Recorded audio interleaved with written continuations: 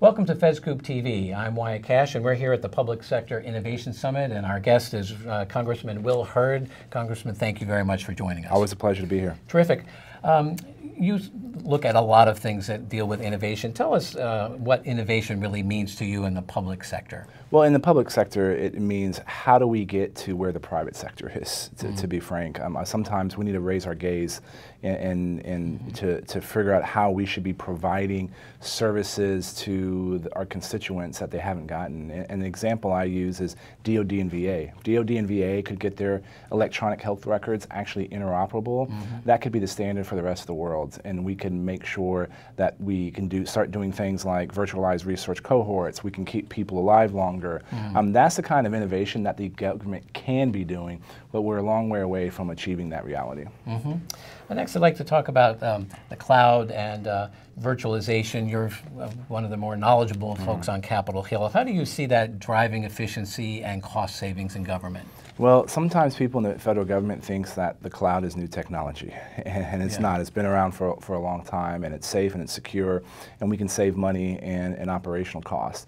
And so one of the things that we're working on, we have a bill that hopefully is going to get passed this week that makes it easier to do things like transition into the cloud. And the money you save can be used back into additional modernization efforts, because moving to the cloud is just one of the many things that we could be doing to improve efficiencies and drive down costs. And lastly, just briefly, these new technologies can add more security to existing systems, but they can also add new complexity as well. What's your view on the security situation or posture that these new technologies bring to government? Well, you're always going to have to deal with that duality, increase efficiency, possibly increase security, more complicated use. This is the reality that we live in, and whenever there's new technology that's being developed that can help us defend our digital infrastructure, how that works with all the other tools that we have is a issue that CIOs are going to have to be dealing with.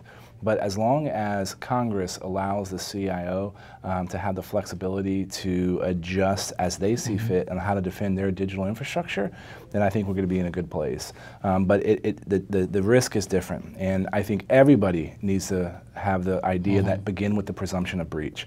Attackers will get in. How quickly can you detect them? Can you quarantine them, and can you kick them out? That's how we have to be looking at this threat, and what tools do we need in order to achieve that? Well, Congressman Hurd, thank you so much for joining us today. I really appreciate the work you're doing up on the Hill to help improve government and IT. It's my pleasure. I'm Wyatt Cash. Look for more of our coverage at fedscoop.com. Thanks for watching.